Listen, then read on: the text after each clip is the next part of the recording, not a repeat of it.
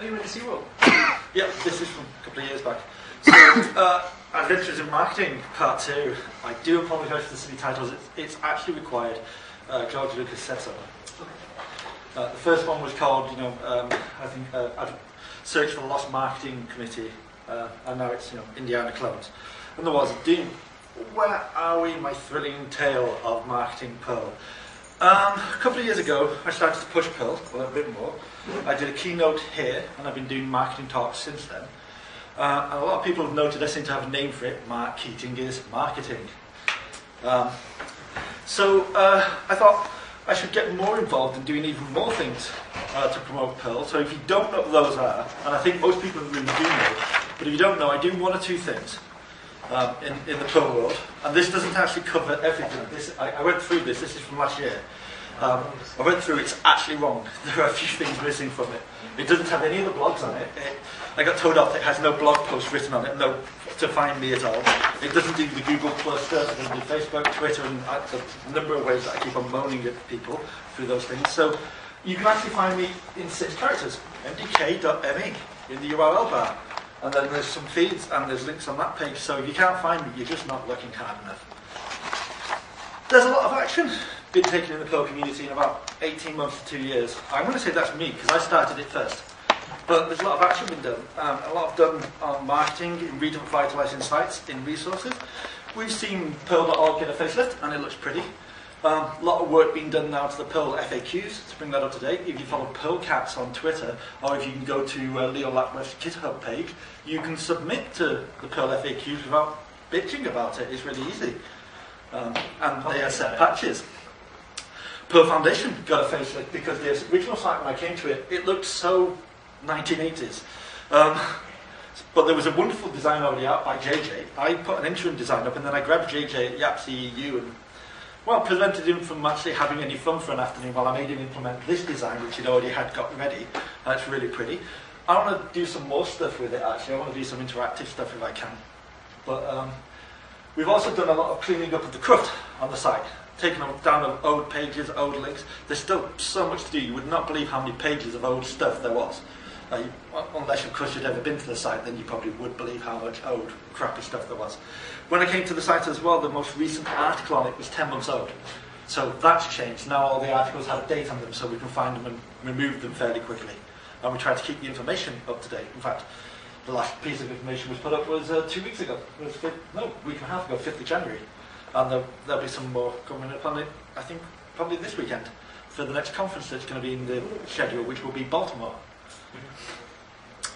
So we also updated the Enlightened Perl organisation website. That was part of the Google coding, though that's a misnomer. I got a refreshed design because I was having trouble thinking of a design. So I got somebody to give me a good idea. And if you go to this blog post, it will show you the design idea they gave that I then worked from. So there's a bit of back and forth on it. And it's worthwhile if you don't even want to read the text, just go and look at the 4 pictures and you'll see the evolution of a design. Modern Perl books are going forward. 2 days ago, Chromatic released the 2011/2012 edition. I think he really should have dropped the 2011. If he's going to do editions, call it for the start of the year, 2012 edition. Because otherwise it's just silly. It now sounds like it's a year out of date, and it was only printed 2 days ago. But he's also got other people writing books. I'm looking forward to Jess Robinson's Deepic book, not because I'll understand it, but because I like Jess Robinson. That would be nice for her. There's lots of new O'Reilly books as well, new editions of O'Reilly books. Brian Defoe has been very busy, I think, bringing things up to date. He brought Learning Perl up to 5.14, so that's already out of date as of about May this year, because it'll be 5.16. Long may you continue to be distracted from programming. And the other good thing about looking at Modern Perl book is Chromatic has this great idea of putting it online for free and accepting material to it for free, which is a great way forward for us. Perl Weekly is there, and it's getting bigger. It's got about 2,500 subscribers. Gabor's committed to trying making this a better product, and he's committed himself to another year of doing it. It collects news weekly, and if you're not a major tech person or following the community a large amount, it can be very useful. If you've got a tech manager, you can point them at it, and they'll get some semblance of what's happening in the community. They'll get all the major events happening in the community, and some of the better blogs. Perl News is continuing to be developed, but I need to kick people about that. Mostly Ranga. He's not busy enough, so. Last year also I came across the Perl Foundation documents on the press releases page. This was it. This was the press release. It was 3 pages long, designed somewhere. I looked through it. It took about 5 minutes. I threw it away and I produced a 20-page document that has quotes about the foundation, tells you the things you need to know, and tells you stuff that actually you can put in front of a manager. It's more in the type of conversation a manager would have rather than what looked like a technician's son did in the weekend. So you can print these things out now. They're getting updated as well, so I put the latest quotes in. So if you want a latest quote from somebody about the Perl world who may be a manager or being donating to Perl, that's where you'll find them. There's also a standardised set of press releases that come out. These again can be printed out or pinned up. Or just mailed to people. I don't care what, just get them out there. Flyers, and a redesign of all the flyers, because I keep on handing these out, though I didn't bring any because I had a weight allowance, and I was very near the top with carrying 4 cameras. So I didn't bring any with me, but you can print them out from the Perl Foundation press releases page. There's a 2012 one that's not actually on those pictures, it's a sort of collection of these 2. And there's a new sticker. I do have some of these, so I have new stickers with me. So take some of those away and stick them to people. I've heard PHP programmers actually turn into Perl programmers if you stick one of these on them. There are some briefing papers on the Alive in Perl site. I want more of these. These are again aimed at people who perhaps are more technical managers rather than developers themselves. I've given them ideas of how to interact with the Perl world. The first one was done by Mike Whitaker, which was on finding good Perl developers. And if anybody's got a need or a wish to write some, please talk to me. Those are called briefings? Yeah, Perl briefing papers. Google Summer Code last year. Where's Raffle? He's not there. Good. Raffle, he was terrible. He was on me. Shit, it's being videoed. No, Raffle did a fantastic job last year of doing the Google Summer Code. 100% success rate. All our students passed. It was brilliant, and it was mostly because Duke Lito had done such formative work in the previous years and wasn't with us last year. What can I say? Apart from it was really good, the people stayed in the community as well. Hopefully we're going to have the same thing this year. There'll be some information soon. Hopefully Google will announce soon. It's round about now they announce. Oh, about the next year? Or? Yeah, about if they're going to do it again this year. I expect they will, but they don't give anything away. Yeah, they don't want to promise anything, but I assume. The main part of this is that we're going to need a set of ideas for this year. We can't rely on Raffle to come up with the ideas and be an organiser as well. So if you've got some ideas for Google Summer Code projects, start talking to us now. I will be putting some links up in a post soon to say where you can put it. And just as a crowdsourcing way, I organized Google Summer Code for Perl Foundation for many years.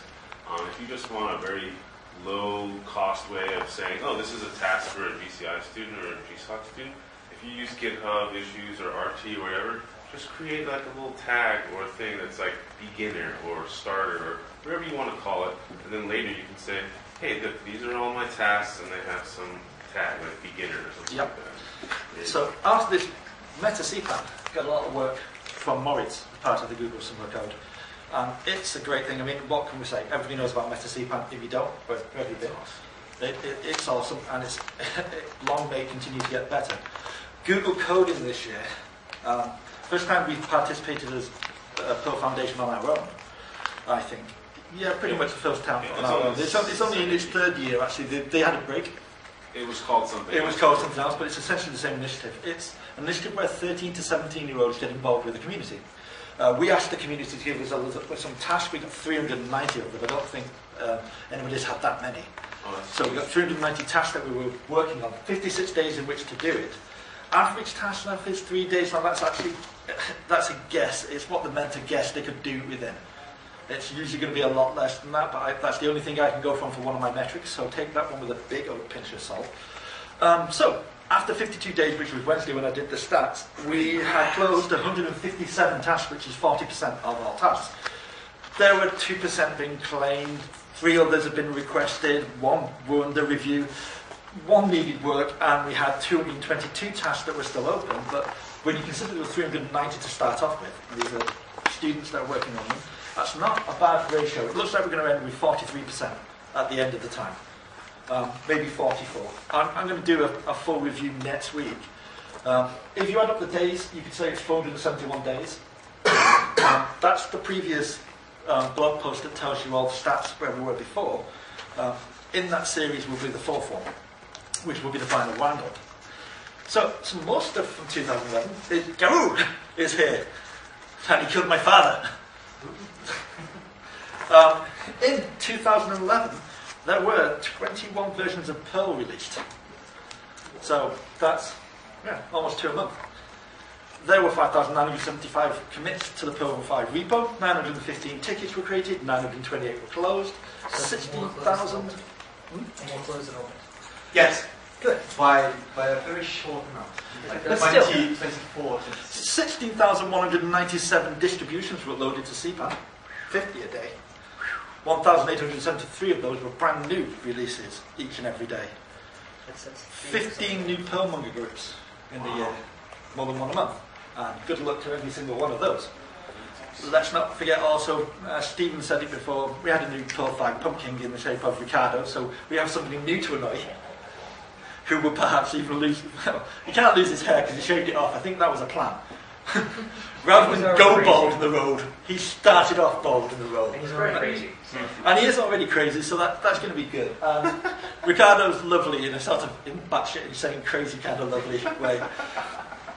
You can read a lot more about this from Garou's blog himself. It's a great review to the year, and a yearly review now. So, I keep getting asked about Perl Foundation and money and funding. And everybody, it can be assumed to be considered a crisis in organisational management when you look at it from the outside. It's very, very difficult because a lot of the funding can be targeted funding. People will donate for one thing and we can't use the money for anything else. So, by that ruling, the Perl Foundation could have a lot of money and go bankrupt. Which is a situation we almost faced last year, where we had no money for the actual running of the organisation and lots of money for Perl 5 Core and Perl 6. Because it's targeted, it can't be used to pay for websites, it can't be used to pay for the accounting. So I'm sort of saying to people this year, if you're going to find some funding as well, try to also just donate to Perl and the foundation. Let us find the best way to use the money. Because that's a good thing. That's not to say that we shouldn't have specific funds. In fact, we started one last year. We called it the Core Maintenance Fund. What we wanted to do was gather money just specifically for the core, because David Mitchell had been doing great amounts of work on the core. The money was running out, and then Nick Clark said, "I'd like to work on the core as well." So it was a case of, well, we need to get both of these people working on the core. The result was it was be about $25,000 a quarter to retain both of those two. So we asked a few people. We had $60,000 now, which is great. These are just the companies that donated. There are individuals who donated as well. I know of people who donate a regular amount, i.e. they set up a direct debit of $10 a month just to keep it going. And we just let it keep on going. More of that is just as important. Booking.com gave us €100,000, which was sweet of them. Wow. And they've given it to Perl 5. They haven't said the core. Some of it will get used on the core, but that means there's €100,000. I'm hoping to make another announcement in the next couple of weeks. So that could be good. There's more good news coming.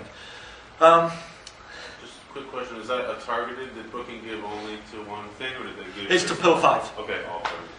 Perl 6 still has money left though from the Hague Fund, Yeah. which was $100,000, was it? Yeah, $100,000. So the Perl 6 still has money in its fund for that. This can be used on anything to do with Perl 5 at all, so it can be used in the grants.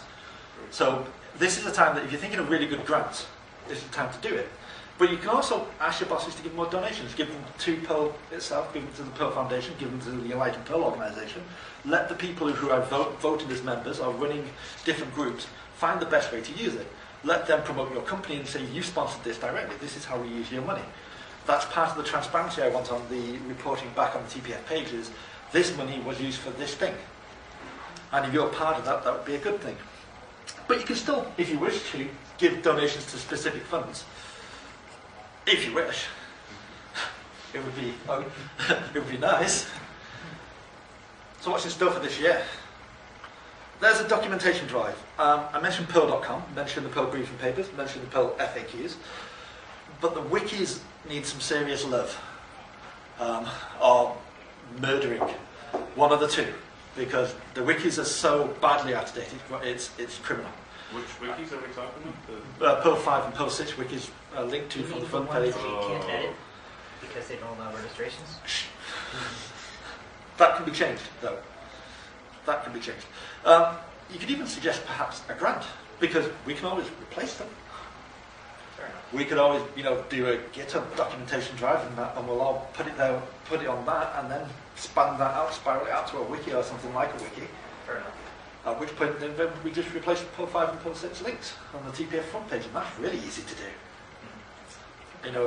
That's easy. So, transparency and response is what's needed in the documents, in the actual sites themselves, in the fundraising figures, in the community organisations, so you can see how the money's being used and see where it's being used, and us giving back this information. And part of that, of course, will be more administration, and we are going to get some more administration groups. There's probably going to be a fundraising group, and almost definitely a Google Summer of Code, so GCI group, so that they can actually have their own funds. Because that's another funding thing. The Google Summer of Code money, by our rules, can only be spent on the Google Summer of Code. But getting the board to decide what is a useful use of that is really hard, because they have no idea what the Google Summer of Code does. They go, oh, it's students, and what would you use the money for? Well, we'd use it for advertising, we'd use it on the students to reward them at the end and then bring them back in for next year. Oh, I'm not sure we should use it on the students. Well, why not? Well, they get paid, so what? Who cares? It's still the same money.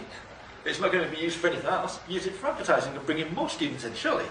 That's what you use it for. So the way to do that is to have a group that actually has a budget, that they get the budget from the money they've earned. And I love sponsors. The sponsors pages on the TPF site and the EPO sites apparently don't love sponsors. So that's another big thing. I need to sort out the sponsors pages. If anybody wants to help me, please, just shout. There needs to be a nice way of saying, these are the things that we've done with your money. Here are the people who've given us money and they're part of our community. We should all love and embrace them. So that we can walk around and go, yeah, that person does it, this person does it. It's a good thing to your own company to say, but who else is sponsored? And you can just point them at a big old list. We need to redesign a few more of those websites. Jobs.perl.org needs a lot of love. There wasn't a design done for it, but it's apparently a bit too crowded, so it needs to be reworked. And there's a couple of other sites that need the same sort of thing. They need to bring it up to date with the current designs. And if you manage or are part of a site that you want, remember there's people who already have these patterns now, they have the designs. You can put it under the design that's being used for Perl.org or Perl.com, or you can put it under the design that's being used for EPO or the TPF. You can reuse and pattern the same and have links to them. There's no reason why we can't do that. We need to revisit YAPC.org because that really seriously needs to be cleaned up and made easier so that people can put their own conference on it without it needing one person doing it who clearly can't keep up. It's too difficult to make these one point of entry. It should be multiple points of entry. It should be whoever has got the 2 weeks to do it. There's a few other sites getting some love this year. Send a Newbie site will be seeing a redesign. There's going to be changes to the Ironman sites entirely. Presenting Perl.org is already getting a lot of love. So they're all being done. And they've been done also with virtual hack days. North West England up here are having 4 virtual hack days this year. So you can get involved with those. And we're going to get a line together and do stuff. We've already started. We had one last year. So just go to that post and you'll look and find the links to go and get involved with that. I mentioned documents. There's another big thing that's happening. If you're familiar with Foo magazine, if you speak German, it's produced by Reddy Backer, and it's a collection of voluntary articles. People submit articles about Perl things. They're then printed in German. Reddy makes enough money to actually produce this thing from advertising, possibly not enough, lots of money from that. And he gives quite a lot of money back to the community. I mentioned to him that there was nothing like that in the English language anymore at YAPC EU last year. He thought that was me telling him that there should be, I think. Because he said to me this year, I'm going to go and do it. It was a good idea you gave me. So I have to now tell all of you that you need to submit some articles in English. And if you've got blog posts that you've written that can be easily rewritten, submit them to him.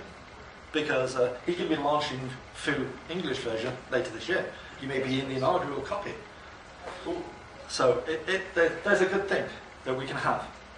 And if it gets popular enough, maybe we can get a Japanese version out there as well. Because there's nothing wrong with having a written version of something that could be you can get as a PDF or you can get as a printout. With a Perl journal. With a Perl review. Indeed. So once again, I need people to do things. And I need everybody to get involved with the community on the other side of being a developer. And the other side is all the infrastructure and the marketing and the promotion of Perl.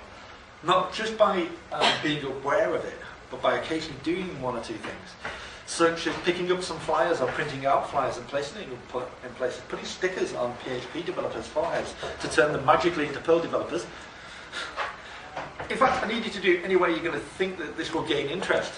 Especially schools, colleges, technical clubs, meeting places, places to work, community centres, and as Dylan pointed out to me today, and I'm stupid, local computer shops, especially if they're favourable towards open source and Linux, or even if they're not, if they've got somebody there who thinks, oh, that might be a good idea, we might be able to expand our market, get them on there as well. Get them any way you can, any way you think it will be seen, and I do not care if you decide to do every single bus route in the Western world.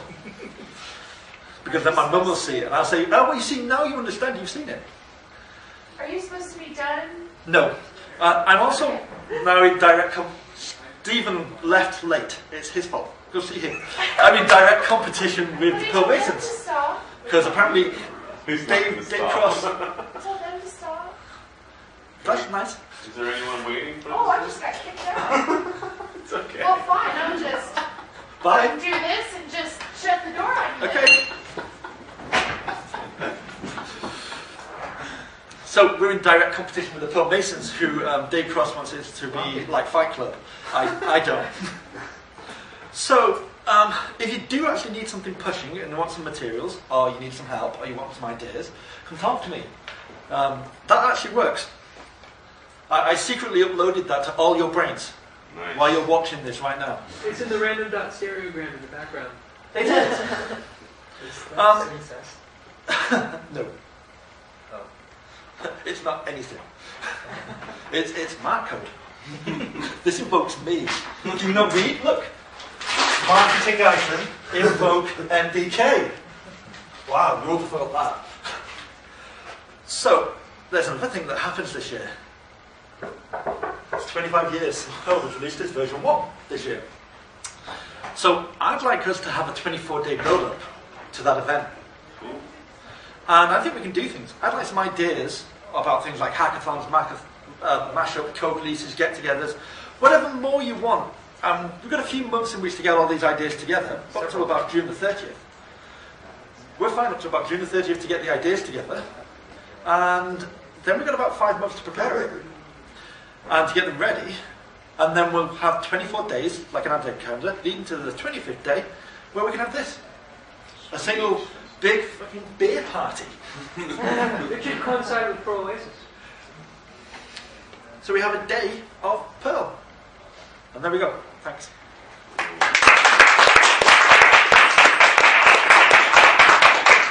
I was 20.